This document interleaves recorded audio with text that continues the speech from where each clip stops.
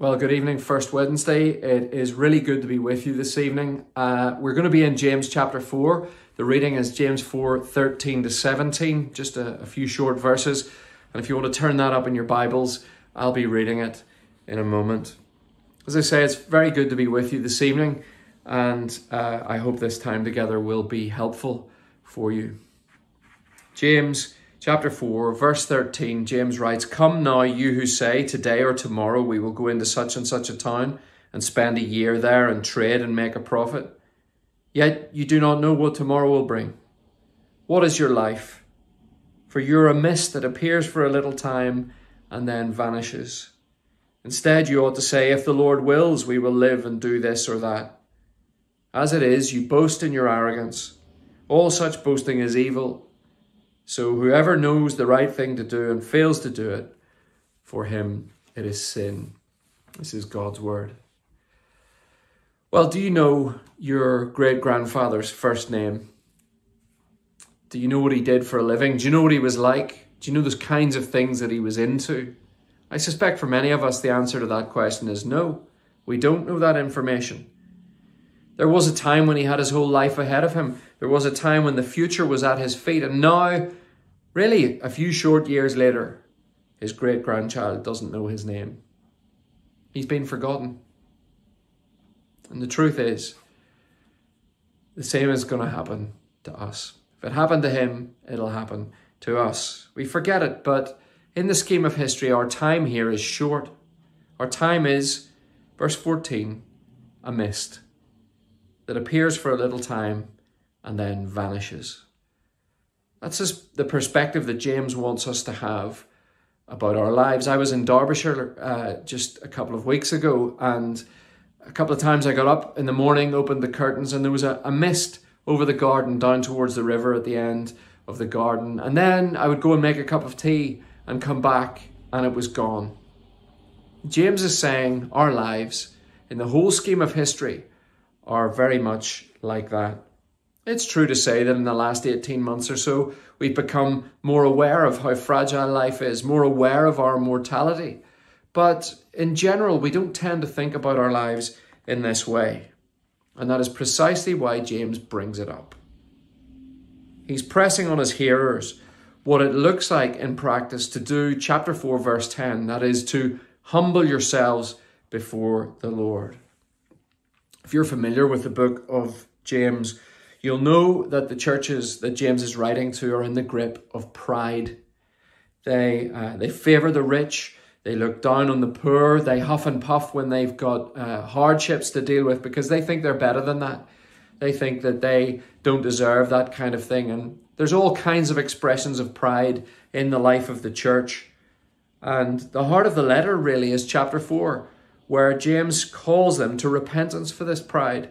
Because actually, chapter 4, verse 6, it's clear that God opposes the proud, but gives grace to the humble. That's the reality. You see, if this church is in the grip of pride, they need to know that in order that they don't meet God as an opponent, but that they would humble themselves and receive his grace. And James has called these churches to humble themselves, and he tells them what this will involve. And in our passage, this will mean remembering what your life is in order that you don't presume on God. That's the problem James sees. Have a look at verse 13. He says, "Come now, you who say, today or tomorrow we'll go into such and such a town and spend a year there and trade and make profit." Now we read that and we think, what's wrong with that? We like that sort of thing. One of my children goes to a school that has recently opened a new building, and my wife and I went along for a tour of this new building. They were showing it off, and they took groups of parents around and wanted them to see this great new facility that the boys had. And our guide on the evening happened to be the head boy. And at one point in the tour, as we were moving between classrooms, one of the other parents asked him what he was going to do in the future. And he said, well, I want to study these A-levels because I want to go to such and such a university, and I want to get such and such a degree and then work here and do that and do the other thing. And the thing that was striking was you could see the parents looking at each other and thinking, that's impressive. This young man knows what he wants. And they thought that that was great.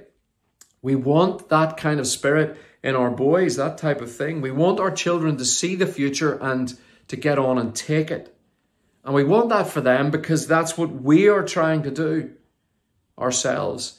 We make plans, and then we make plans on top of our plans at work and at home. I'm going to do this, and then I'm going to move there, and then I'll set this up, and then I'll do that, and then I'll make some money here, and I'll invest it there, and then I'll retire, and then I'll do all the things that I want to do. Obviously, there's nothing wrong with making plans in life. It's a wise thing to plan. The book of Proverbs in the Bible talks about planning as a really positive thing. It's true to say that fail to plan, then you plan to fail. But the problem comes when our plans are self-sufficient and self-serving. The way that we plan is about us at the center without any regard for God. That's what's there in verse 13. Have a look. This person sees themselves as being in charge of time today or tomorrow. In charge of their place. We'll go to such and such a town. What they're going to do, we're going to trade. And how that's going to go, we're going to make a profit. In other words, they see themselves as being in total control of their lives. You could say they have the Invictus spirit. That is, the spirit of the William Ernest Henley poem that's so well known. It matters not how straight the gate, how charged with punishments the scroll. I am the master of my fate. I am the captain of my soul. Now, that sort of attitude plays really well in a movie, doesn't it? But did you see how James describes it? Have a look at verse 16. As it is, you boast in your arrogance. All such boasting is evil. It's proud and it's ultimately evil. Well, why is it so bad? Well, it's bad because you've presumed to leave God out of the picture. Verse 15, instead, you ought to say, if the Lord wills, we will live and do this or that. There is someone greater than all of us who is actually in charge of everything. The Lord of heaven and earth. And this verse actually just makes clear precisely what it is that he's in charge of. So number one, he holds your life. If the Lord wills, we will live. Now, just like the mist that doesn't choose to appear and then choose to leave again, if the mist wanted to hang around in the morning when the sun rose, it couldn't. It's not able to do that. Its existence isn't in its hands. It's the same with us. Why do you think you opened your eyes this morning? Oh, you say, oh, my alarm clock went off and I was stirred from my sleep. Why have you taken the breath that you've just taken now? Wherever you're watching this from, you're breathing. Why have you taken that breath? And that breath? And that breath? Oh, you say, oh, because the diaphragm is pulled flat and the muscles between the ribs pull the rib cage up and out and expand the chest. No. Well, yes, on one level, physical causes are at work. Your diaphragm is functioning like that, but those physical causes are secondary causes. God kept you alive during the night. You were asleep. You didn't know what was going on. Who was sustaining you? God was sustaining you. And he sustains you now. And he will do so until he decides otherwise. If the Lord wills, you will live.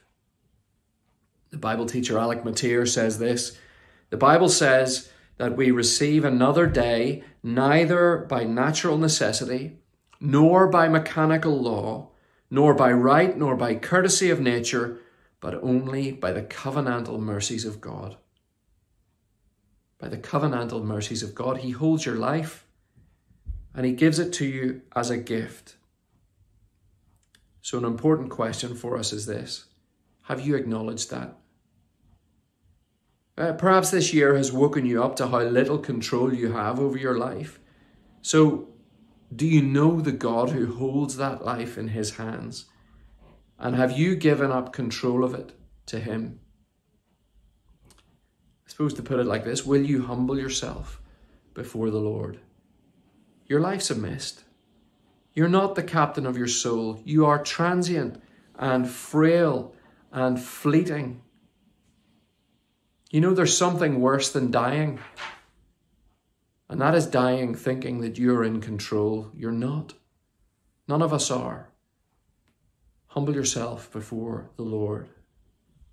He holds your life. Number 2, he holds your future. If the Lord wills, we will live and do this or that. The this or that of your future, again, is all in the will of the Lord. Proverbs 16 verse 9, the heart of man plans his way. We make our plans, but the Lord establishes his steps. You can make your plans, but whether they succeed or fail is down to the Lord. Whether you make money or are poor, whether you're healthy or you develop a debilitating illness, whether you marry or remain single, the Lord holds all of this and everything else in his hands. So again, it's not that James doesn't think we should plan for the future. What he is against is when we are what we could describe as weakly atheists. That is, God is reserved for Sundays, but he's absent from Mondays to Saturdays. One of the ways that some Christians try to avoid this kind of presumption is by saying, Lord willing, when they talk about their plans. We want to do this, Lord willing. Or you might have seen people sign off DV at the end of a letter or an email or something. DV, Deo Volente, God willing. But James doesn't want us simply to add a couple of letters or a couple of words to the end of the way we describe our plans. He wants to go deeper. He wants for us to completely change how we think about ourselves and how we think about God. We're not the author of our own lives. We're not the captain of our souls. We're not the main character in the story even. God is the author, and only he knows how the plot will unfold. And we need to press that reality down into our souls. In an age that is forcing us more and more to be as self-sufficient as we possibly can be, we need to remind ourselves. We need to tell our souls that this is the case, that the Lord is in control. You know, at a mundane level, our diaries are full. We make plans on top of plans, but who is in control? Who is directing this film? At a higher level, we have our plans for life all laid out. Stay here, do this, go there, do that. But have we thought about the Lord in those plans? I think we often try to make our future happen rather than stepping into the plans that the Lord has, the role in the film that we have been cast, that we have been given. We haven't created it. It's been given to us. So the question is, what would that look like? What would it look like to step into the plans that the Lord has for us rather than us being the author and the architect of our own plans? Well, I think it starts, it looks like a heart that when we open our eyes in the morning, we acknowledge that it is the Lord who has been merciful to us through another night. When we wake up and swing our legs around and our feet hit the floor, our first thought is, thank you, Lord, for breath in my body and another day. When we go and we turn the tap on and clean water comes out, we receive that as a gift from the Lord for another day. And as you look ahead, as you think about the day that is open in front of you, as you think about the week that lies ahead, as you think about your plans and your future and your finances and everything else, you commit all of that to him. You submit all of that. You give it to God, as it were, but you give it back to him so that he can return it to you. You do verse 17, have a look, the right thing. All such boasting is evil, so whoever knows the right thing to do and fails to do it, the right thing to do is to submit our plans to the Lord. And just to say, at this point, some of you will have had plans that the Lord has thwarted.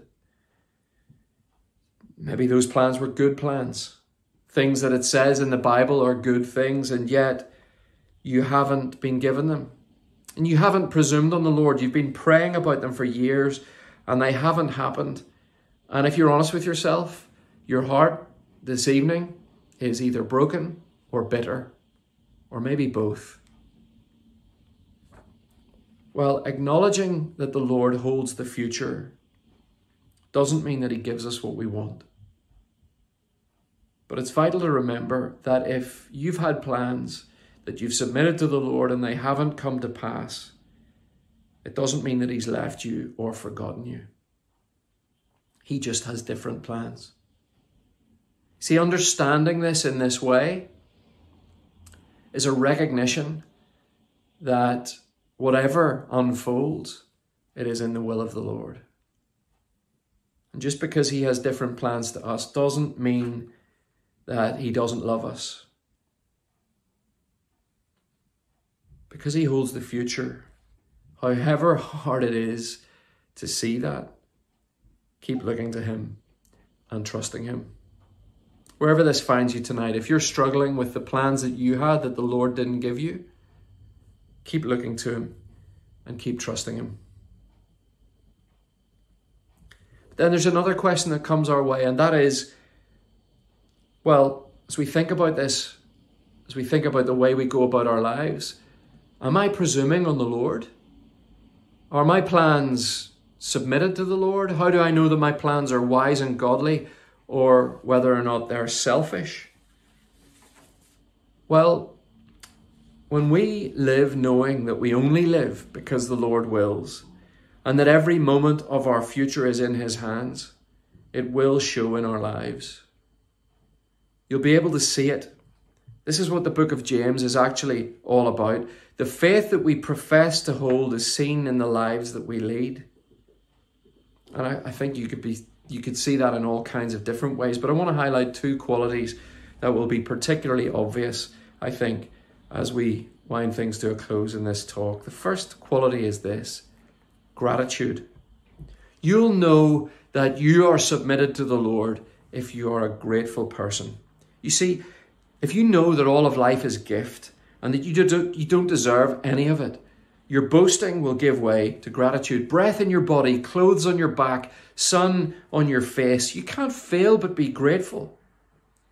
And of course, for the Christian, we're grateful above all for the Lord Jesus and the salvation that he has given us through his death and resurrection. All of this is gift. And those who really know this are grateful, thankful people. When we think about life through the lens of our achievements, we think we've earned it. And we boast. And then we become entitled. We think that we deserve certain things. And when we don't get those things, we get angry or sad or resentful. People who know that the Lord has willed their life are just happy to be here. And they're grateful for absolutely everything. G.K. Chesterton, writing on gratitude, said this: "You say grace before meals, all right. But I say grace before the concert and the opera, and grace before the play and the pantomime, and grace before I open a book, and grace before sketching, painting, swimming, fencing, boxing, walking, playing, dancing, and grace before I dip the pen in the ink." Grateful for everything. And this kind of gratitude is usually accompanied by humility. They go together. If you're grateful to the Lord for his grace and his kindness to you, you'll humble yourself before him, which is precisely the thing that James is calling for here.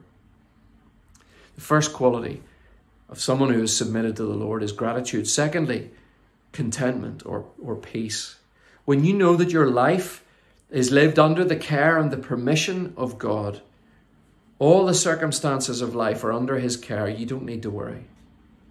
However hard or uncertain things get, the Lord loves you so much that he sent his Son to redeem you.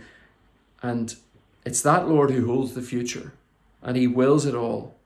And so when you know that, anxiety gives way to peace. In the same way as you think about your life and your future, you don't have to be in control of everything. You don't have to strive and stress. So much of our activism and restlessness comes from a failure, I think, to commit ourselves and our struggles and our future to God and to leave it with him. In short, our not doing that, I think, is a failure to trust that he wills every moment of life. I think it is a lack of faith. And a failure to trust that God holds your future, I think, shows up in discontentment and grumbling. One author says, "Our presumption blindly grabs the reins of calendars, of our lives, of our tomorrows. And when we do that, it burns us out and it robs us of joy." But when I know that I'm just a mist, when I know that life is a gift and that the Lord and not me reigns, then peace starts to mark my life. Contentment begins to flood in. And when that happens, we're altogether better people, both in ourselves and with others. Someone who is at peace, someone who is a contented soul, is usually a joy to know and a joy to be around. Gratitude and contentment. Where you see those qualities, you'll see a life that is humble before the Lord. And that is the sort of life that God desires. May he help us all to live that out. Amen.